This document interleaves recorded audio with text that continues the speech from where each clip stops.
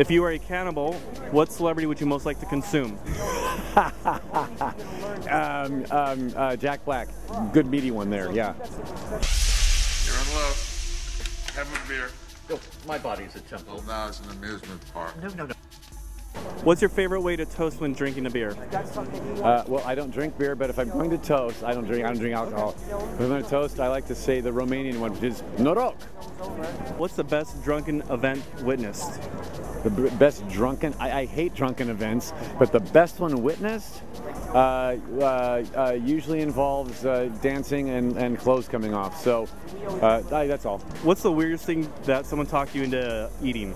That would be Guillermo del Toro, who got me into, it was some kind of a deep fried insect. We were in Mexico promoting Hellboy 2, and I forget what it was.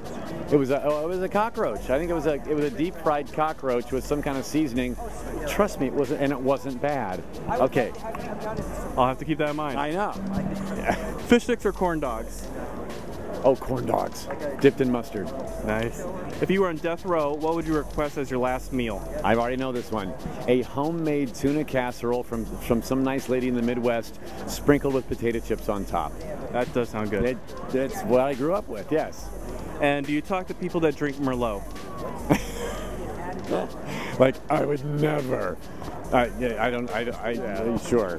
Thank you. I appreciate this so much. Pleasure's been mine. How often do I get to be interviewed by a guy in a monkey suit?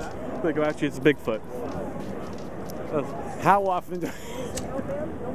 Thank you so much. So good to meet you again. Big love.